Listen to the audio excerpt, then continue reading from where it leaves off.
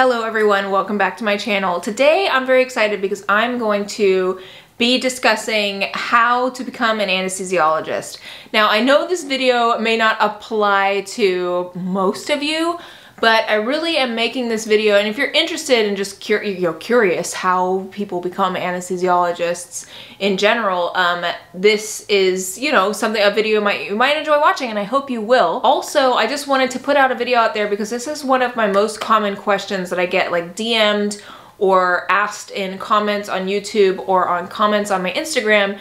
And I feel bad because I can't answer them all because it would be better suited to a video like this. It just takes time, and it's more than just a one-word answer, you know what I mean? So I'm making this for you guys who've been out there, aspiring students, high schoolers who've been emailing me, middle schoolers even who have been emailing me, and college-age students. So I'm making this video for you guys, but of course if this doesn't apply to you, I invite you to still watch because I really appreciate your support and your viewership of this channel and this video, and I also appreciate the support of today's sponsor, which is Skillshare. Whenever you are embarking on a journey to do something, it really helps for you to educate yourself on the journey you're about to embark on. That's part of the reason why I'm making this video for students, but also part of the reason why Skillshare is so helpful. So as you guys know, I am starting my own scrub line, and I have been leaning into Skillshare to help me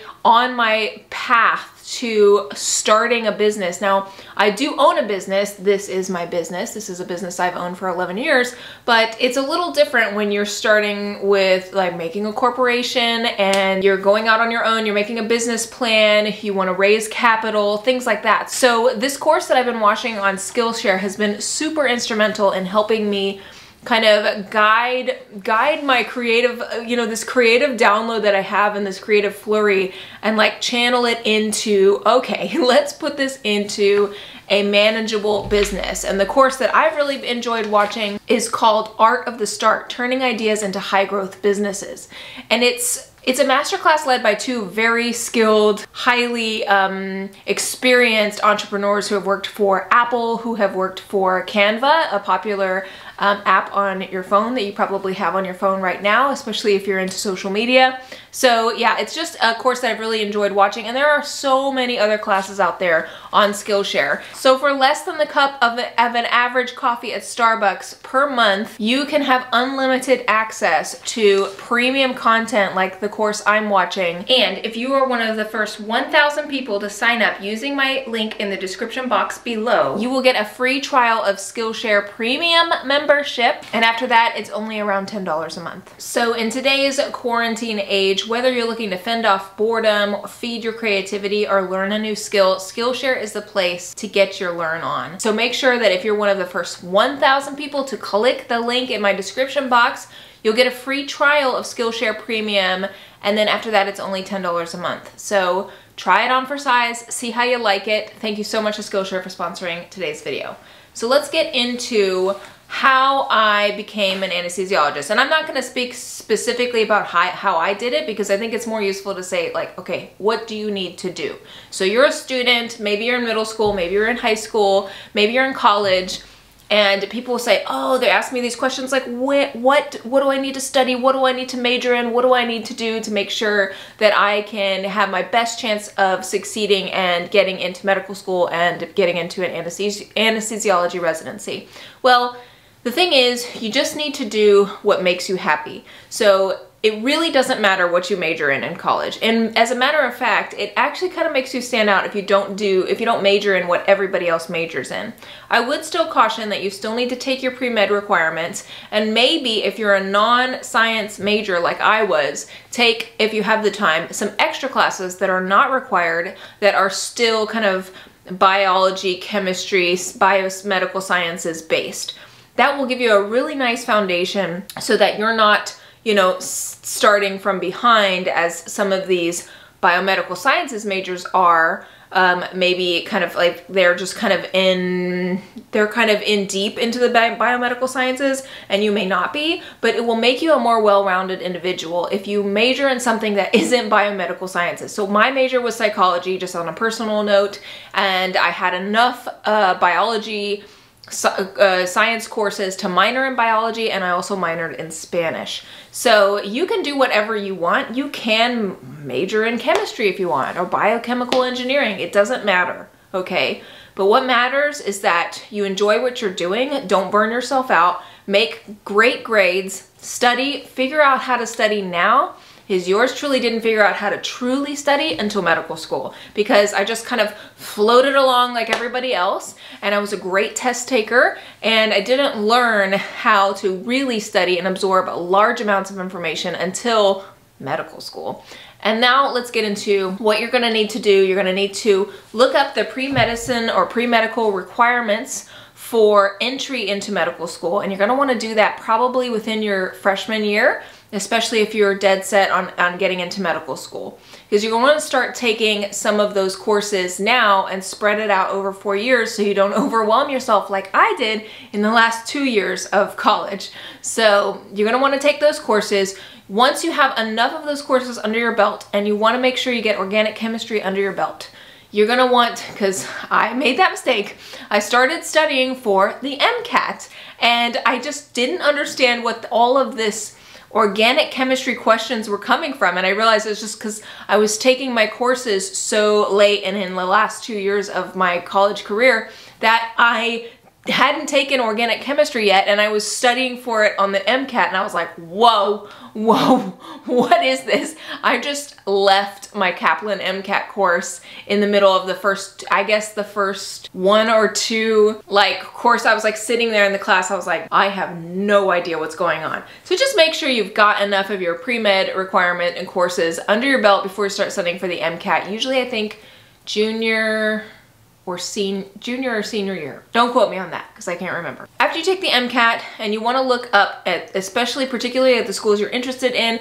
you want to look at what the requirements or minimum or average MCAT score is for your kind of cohort of med schools that you're interested in applying to, and then you're gonna take the MCAT. If you don't succeed very well the first time, make sure you study extra hard and take it again. It does look good if you take it again and to get a better score, because it shows that you're motivated to succeed, you're motivated to improve yourself, and that you prove that you can do better, which is important. You want to get some volunteer experience under, I think it's just, at this point, everyone volunteers, so if you don't volunteer, it probably doesn't look great. I don't think that volunteering makes you a rock star on your application, but I think it's just almost like everyone does it. You need to just do it. If you have any interesting talents, you're gonna wanna put that on your med school application or in your personal statement. So any kind of quirky things you can do. If you can juggle like 10 balls in the air, put it on there, because interviewers love asking you about the little quirks and traits that you have. So for example, I put that I had built a computer from scratch, and I put other things like the fact that I taught myself how to code and do web design in college and all that kind of stuff. So that just brings up a nice talking point that, you know, otherwise people are just kind of get boring talking about the same things with applicants all over and over again. And what you want to make sure, well, now you're applying, you've done your personal statement, you've taken your MCAT, you've submitted your application, now you're gonna wait for interviews. And when you go on these interviews, you wanna make sure that you dress, you know, relatively conservatively. This is not a field where dressing kind of crazy or stand out or wearing super bright, unfortunately, super bright colors lends you any favors. So I would just plan on dressing as plain Jane as possible. That's a pantsuit for men, and that's a skirt suit or a pantsuit like I wore for women. So, you know, it's just, unfortunately, it's one of those things where creativity and fashion don't really play a beneficial role here when it comes to a med school interview. And you want to just make sure that you don't interrupt your interviewer. You want to make sure that you let them talk as long as possible, because interviewers love to talk about themselves, and in the art of conversation, the more that someone talks about themselves, or the longer someone kind of talks in the conversation, if you think about it, if you're a football fan, think about it as time of possession. It's more beneficial for the interviewer to have the longest time of possession rather than the interviewee. So you don't want to overwhelm this person with talking and talking and talking, and then they're just thinking in the back of their mind, man, this person won't shut up. So the more they talk about themselves is great, and the more you guys can find a common connection on something like, oh, you speak Spanish, I speak Spanish too, or, you know, things like that. You know, I think that really, really lends itself to a good interview. And what they want to know is, are you personable? You know, at this point, you've gotten an interview, that means your application is good. It is good enough to gain admission to the medical school. Now you have to pass the interview to prove you are not a zombie, you are not some sort of robot, you are not awkward, that you have this perception that you could probably have a pretty good bedside manner, that you are not faking things on. So if you're dumber than a bag of rocks and you had someone else take all your tests for you, the interview is going to show that. You know, not that I've ever heard of that happening, but basically they want to make sure, are you who you say you are? What is your personality like? And you know, is that personality going to lend itself to becoming a doctor and training at this particular medical school? Then you go through, you gain admission to medical school. That's 4 years in the US. This is after a 4-year college degree. So now post high school, you're in medical school and you're basically finishing your 4 years post high school education, and then you are in 4 years of medical school. That's pretty much mandatory. Now in medical school, you're going to be taking USMLE step exams, you're going to be taking shelf exams in your clinicals, and it really doesn't matter what you succeed in, except I would say you want to do well in surgery on your surgery shelf exam, you want to do well in pharmacology, get a good grade in pharmacology, biochem, things like that. And you want to start shadowing people or becoming part of a med student interest group. So you want to join some interest groups. I was the head of the SSA, which was, not head, excuse me, I was not the head. I don't know why I said that. I was I think the web chair for the Student Surgical Association at my med school, and I think the anesthesia interest group, I was a member of that. And so I attended all of these extracurricular activities related to the fields that I was interested in. And you want to kind of make yourself known to the department of the specialty you're interested in. So if that's anesthesiology, I met the vice chair, I met the program director, I kind of talked to them. I was like, okay, what are you guys looking for in a resident, and all that kind of stuff. And then as I was shadowing, and I did the anesthesia elective and I did very well on it, and it turns out as I graduated, upon graduation day, I had already gained admission to residency, but I had won the Outstanding Medical Student in Anesthesiology Award. And things like that really matter because, you know, you can put that on your resume, you can put that on your CV, you can put that on your residency application if you win any awards. I did research. Research is very important. So you've done your 4 years of med school, and then you've applied to residency, and the residency is in the field of anesthesiology. So you're going to do the whole application process all over again. You're going to do interviews all over again.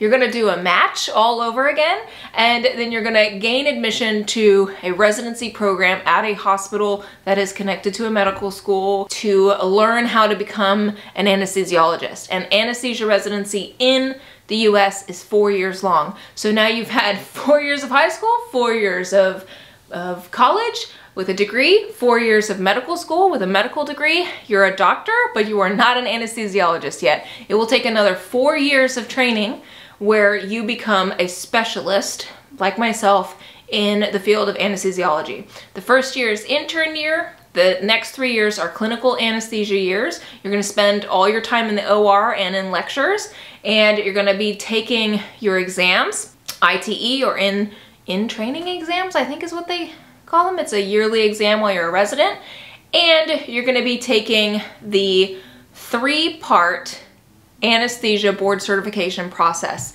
And it used to be a 1-part thing, and then they broke it out into 2 parts, which is what I took, and then now it's 3 parts, which thankfully I was grandfathered into the 2-part version because now there's this like MOCA sim training type element to board certification. So after you've done your 4 years of residency and you have passed your exams and you've passed your board exams, you are now officially a board certified anesthesiologist. And typically board certification doesn't come until 1 or 2 years after you've graduated from residency. You've been in practice and you're training for the final step, like oral boards of anesthesia, the field of anesthesiology. There's the written exam, which you take in your, I think your last year of yeah, last year of anesthesia residency, and you hopefully pass that, and then you get approved to take the oral board and then the MOCA sim training. And you are officially a board certified anesthesiologist. You've been in practice for a year or two, and now you're officially board certified. So that is how you become an anesthesiologist in a nutshell. I hope this video wasn't too long, but I hope it's helpful, and that hopefully if anybody has ever asked you that question, or if you have ever found yourself wondering that, or if you have any kids that are interested in the field of medicine, you can send this video to them, and that will hopefully help you out. So I hope that you enjoyed this video, and if you did, I would really appreciate if you would subscribe to my YouTube channel. I make videos weekly, and I am a full-time anesthesiologist, a mom, a dog mom, a wife, and I am starting my own business. It's gonna be a scrub line, so if you're at all interested in scrubs, you're gonna wanna follow me to check out the updates on that progress. And I will see you in the next video. Bye guys.